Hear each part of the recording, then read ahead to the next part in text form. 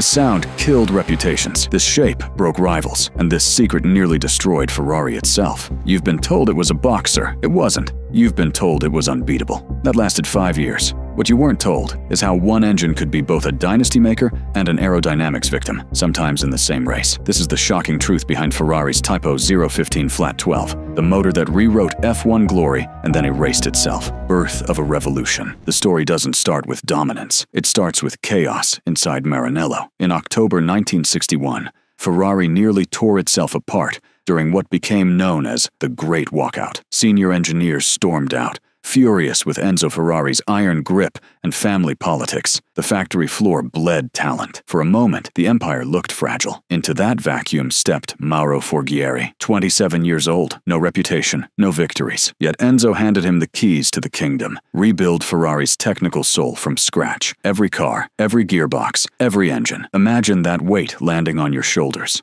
Forghieri's answer was radical. A Flat-12 stretched to 180 degrees, wider than a V, lower than a boxer. Why? Because dropping the center of gravity could change handling forever. And if Ferrari wanted to strike back at the Cosworth DFI, balance had to become a weapon. Here's the myth bust. The Tipo 015 wasn't a boxer at all. A real boxer fires pistons like fists, punching in opposite directions. The 015's pistons shared crank pins, synchronized punches, not mirrored ones. In truth, it was a 180 V12. Ferrari's marketing team knew Berlinetta Boxer sounded sexier than Flat V, so the lie stuck. Mauro cut through the noise. This is not a boxer. It's a V engine laid flat. Still, the trick mattered. Push 12 cylinders wide and low, and you could drop the nose, sharpen steering, and give drivers a chassis they could lean on for hours. The first proof came in 1964 with the Ferrari 1512 F1 and its Tipo 207, a 1.5-liter shrieker that screamed to 12,000 RPM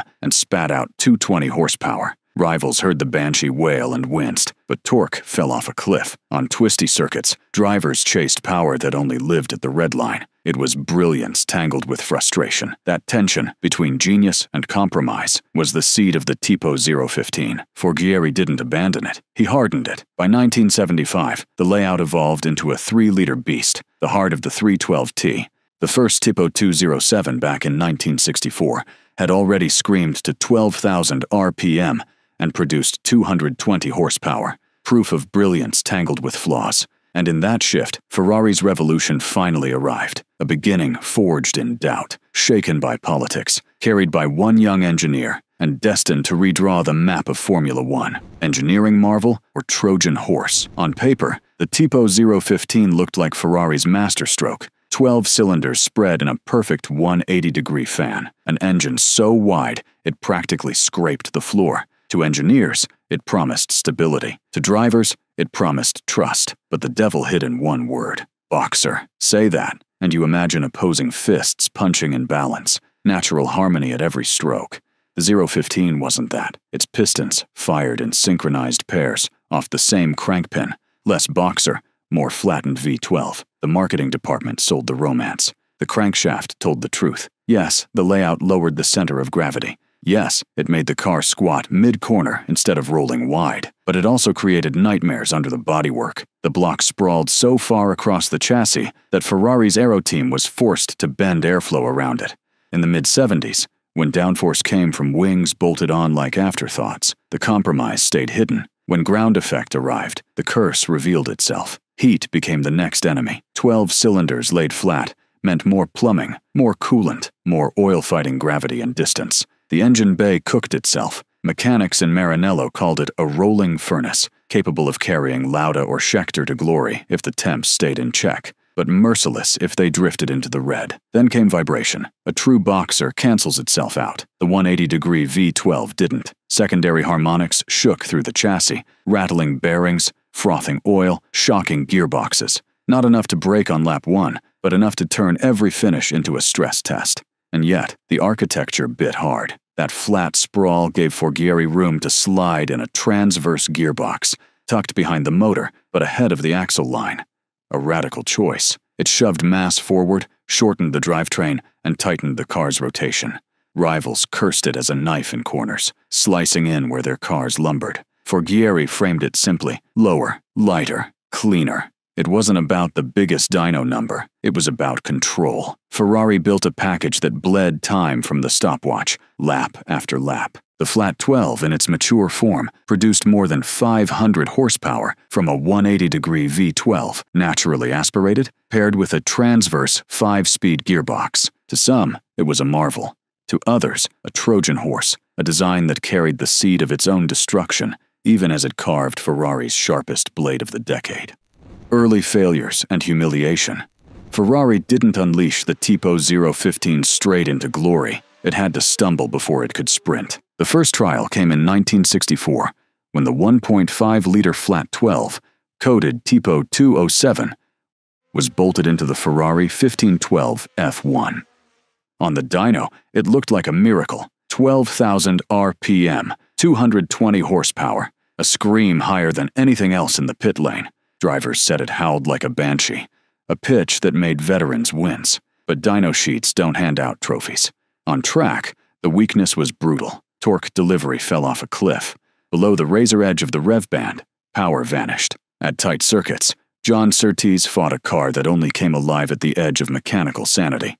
Miss a gear by half a heartbeat, and momentum collapsed. 12 cylinders turned into 12 anchors. Rivals noticed. At Spa in June 1964, the Ferrari thundered down the straights, its note echoing across the Ardennes. But through La Source and Malmedy, it bogged. In the paddock, Cosworth and BRM crews mocked it. Ferrari built a concert hall, not a race car. Then came fragility. At Monza, September 1964, heat overwhelmed the motor. Bearings scuffed. Mechanics tore down the block and found shimmering flakes of metal in the sump, evidence of a cooling system losing its war. Forghieri admitted later the truth. The first flat V12 was a laboratory more than a weapon. Every failure carried a cost. Sponsors grew nervous. Journalists sharpened their knives. Ferrari's dominance of the early 1960s felt like ancient history. Whispers spread. Maybe the flat V12 was a dead end. And yet, humiliation can forge resolve. Surtees cut through the noise after another limp weekend. It's fast, but it doesn't fight. Brutal honesty. But it forced Ferrari to listen. If the flat V12 was to survive, it had to evolve, grow displacement, change balance, and stop being a dyno queen. In 1964, the early Tipo 207 screamed to 12,000 ERPM and produced 220 horsepower, but it frequently suffered reliability issues, overheating, bearing wear, and cooling failures that left Ferrari frustrated. The early flat V12 embarrassed Ferrari, but hidden in that embarrassment was the kernel of a dynasty that would later dominate Formula One.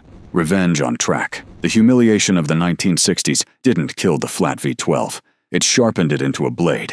By 1970, Ferrari returned with the 312B, a 3-liter flat V12, built to match Formula One's new displacement rules. It sang at 11,500 RPM and punched out 455 horsepower. Finally, Ferrari had something that looked like a weapon, but the real revolution waited 5 years. Enter the 312T. The T stood for Transversale, the transverse gearbox Mauro Forghieri bolted across the back of the Tipo 015. This wasn't a gimmick. By spinning the gearbox sideways instead of lengthwise, Ferrari shoved mass forward, chopped the polar moment of inertia, and made the car pivot like a knife. In Niki Lauda's words, it was a car that did exactly what I told it. 1975 proved it. Lauda won 5 of the first 9 races, and by September, at Monza, he clinched the driver's crown, while Ferrari secured the constructor's title.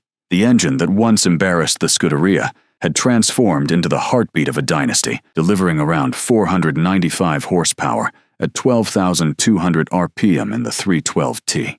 The march didn't stop. In 1976, the 312T2 carried Lauda to another championship fight until his fiery Nürburgring crash nearly ended his life. He returned scarred but unbroken.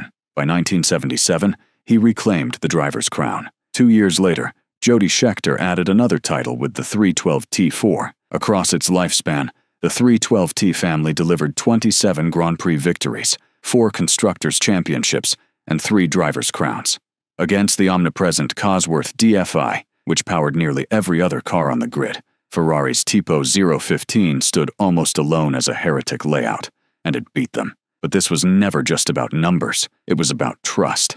The Tipo 015 might run hot, but it rarely quit. Mechanics in the paddock nicknamed it the cast-iron monster, a furnace that burned through 300 kilometers and still had strength left. While rivals scattered engines across gravel traps, Ferrari's cars crossed the line. In an era where attrition was half the battle, that reliability was deadlier than another 10 horsepower. Lauda put it simpler than any statistic could. The car was honest. If you respected it, it respected you back. That honesty, paired with Ferrari's relentless refinement, made the Tipo 015 the most feared sound of the mid-70s, a howl that meant victory or surrender. Over average race distances of nearly 300 kilometers, the 312T family delivered consistency as well as speed, stacking up 27 Grand Prix victories. The revenge was complete. From the ashes of early humiliation, Ferrari had built not just a fast engine, but a dynasty maker. The ground effect war. Dynasties rarely collapse because they slow down. They collapse because the rules of the game change. For Ferrari's Tipo 015, that shift hit in the late 1970s with one word: ground effect. In 1978, Colin Chapman rolled out the Lotus 79, and it looked alien. Instead of bolting on wings, Chapman carved speed from the air itself. Venturi tunnels under the chassis accelerated airflow, sucking the car into the tarmac. The effect was savage. Massive downforce, almost no drag. Corners that once terrified drivers turned into flat-out straights. Ferrari had a problem. The 015's greatest strength, its wide, low spread, became a wall. The flat V12 stretched so broad across the bay that there was no room for the deep tunnels Lotus exploited. Engineers at Maranello carved and sculpted side pods around the block, but physics didn't negotiate. A narrow V could breathe through tunnels. A flat V12 could not. By 1979, even as the 312 T4's flat V12 produced around 515 horsepower at 12,500 RPM, the car was crippled by a catastrophic downforce deficit. And it wasn't just aero. Ground effect cars needed stiff chassis, compact packaging, and clean airflow to keep the ground seal. Ferrari's wide body forced compromise everywhere: cooling, suspension geometry, even weight distribution. Rivals sneered in the paddock, calling the 015 a plank across the tunnels. They weren't wrong. By 1980, the 312 T5 was a shadow of its championship ancestors. The same engine that had powered Lauda and Scheckter to titles now sat in a car that refused to turn. Gilles Villeneuve fought it beyond reason, ringing out performances that hid how hopeless the chassis had become.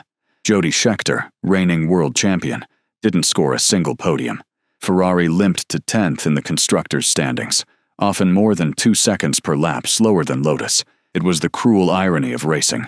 The 015 hadn't lost its horsepower. It hadn't lost its reliability. It had lost its relevance. One aerodynamic revolution had turned a champion's weapon into dead weight. Colin Chapman hadn't just built a faster car. He had exposed Ferrari's flat V12 as a dead end. The same width that once carved a dynasty now strangled it. From track to street, the Tipo 015 didn't only fight its wars on the racetrack. It spilled into Ferrari's road cars, reshaping what a flagship Ferrari looked like, sounded like, and felt like. In 1973, Ferrari retired the front-engine Daytona and unveiled the 365 GT4 BB. The BB meant Berlinetta Boxer, a myth more than a mechanic's truth. Still, it mattered. This was Ferrari's first mid-engined 12-cylinder road car. Beneath its skin sat a shrieking 4.4-liter flat V12, rated at 360 horsepower. Buyers, if you could call Ferrari's clients ordinary, were now sitting just inches ahead of an engine born on the Grand Prix grid. By 1976, the 512 BB replaced it. Displacement climbed to 4.9 liters, tuned for smoother torque. Power dipped on paper to about 355 to 360 horsepower, but the car was calmer, more livable on the autostrada. This wasn't about numbers. It was about turning Ferrari's flat V12 into something an owner could actually endure in traffic. If endure is a word you can apply to a 12-cylinder Banshee. Then came regulation. By 1981, emissions laws forced Maranello's hand. Out went carburetors. In came fuel injection. The 512 BBI kept roughly 335 to 340 horsepower, a compromise to purists, but survival to regulators. And then came the bombshell. 1984. The Testarossa. Side strakes as sharp as Miami Vice, a silhouette that screamed excess, and under its deck, The same flat V12 now breathing through 4 valves per cylinder. Output leapt to about 385 to 390 horsepower. Overnight, Ferrari wasn't just selling cars. It was selling posters, plastered on bedroom walls from Tokyo to Los Angeles. The 1990s brought refinement. The 512 TR dropped the engine 30 millimeters lower in the chassis, cleaned the aero, sharpened ergonomics, and raised output to 122 horsepower. It wasn't revolution, it was evolution. Proof that Ferrari still believed in the flat V12 long after Formula One had walked away. Finally, in 1994, came the F512M, the Modificato. Sleeker, harder, louder, the last of the bloodline, and the strongest at 434 horsepower. These weren't just Ferraris, they were rolling billboards for the Tipo 015's DNA. Wide, low, unforgiving. And when the last F512M rolled out of Maranello in 1996, it didn't just end a model. It closed the book on a bloodline that once humiliated rivals on track and defined Ferrari's road presence for 2 decades. Domination and decline. Every empire faces its sunset. For the Tipo 015, that sunset came not through weakness, but through a new arms race. By 1981, Formula One's rulebook had opened the door for 1.5-liter turbocharged engines, and Renault had already lit the fuse. Ferrari's flat V12 could still punch out over 500 horsepower in race trim, with reliability to match. But turbos were climbing past 600, then 700, then 800 horsepower in qualifying. The numbers weren't just bigger, they were decisive. On a straight, a turbo car devoured ground a naturally aspirated flat V12 could never reclaim. More than power, the turbo shape fit the new aerodynamic battlefield. Compact V6 blocks left space for wide Venturi tunnels, intercoolers, and massive radiators. The Tipo 015, broad as a table, had nowhere to hide. Ground effect had already exposed its girth. Turbocharging buried it. By 1980, the 312 T5's flat V12 still produced around 515 horsepower, but the first generation of turbos, arriving in 1981, were already pushing 550 to 600. Ferrari had no choice but to pivot. The 312 T5 closed the Tipo 015 chapter in disgrace, 10th in the constructors' standings, with Gilles Villeneuve wringing life from a chassis that refused to cooperate. By the next season, the team abandoned the flat V12 altogether, rolling out the Tipo 126C with a 1.5-liter twin-turbo V6. From 1975 to 1979, the Tipo 015 defined dominance. 3 drivers' titles, 4 constructors' championships, 27 Grand Prix victories. By 1980, it was obsolete. Formula One doesn't mourn. It moves on. The decline wasn't a collapse of power or durability. It was the realization that the flat V12, once Ferrari's sharpest blade, had been cornered by physics and regulation. The same design that made Ferrari invincible in one decade made them irrelevant in the next. Resurrection, legacy, and what if? The Tipo 015 never died on track. It was reborn in memory. It migrated into museums, into auction houses, where the bark of 12 flat cylinders still commands millions. Surviving 312T chassis today fetch over $7 million, rolling reminders of when Ferrari wrote dynasties with pistons, not pixels. At historic races, the shriek of the flat V12 still slices through the air, raw mechanical violence echoing across decades. Collectors call it bulletproof, not because it never broke, but because it survived an era when chaos was the norm. The design proved that balance could beat brute force, even if only for a narrow window in time. That window closed in 1980, but the legend never did. The Tipo 015 endures as the sound of Ferrari at its fiercest. And then the haunting thought, what if? What if Forghieri's flat V12 had been narrower? What if Ferrari had carved tunnels beneath it, bent physics to their will? Could the dynasty have survived the ground effect war, maybe even faced the turbo age on equal footing? Brilliance can dominate, until the rules rewrite the script. The Tipo 015 was Ferrari's masterpiece, and its undoing. Every sound, every failure, every victory hides a truth the history books don't tell. If you want more engines that changed Formula One forever, subscribe and keep chasing the stories beneath the noise.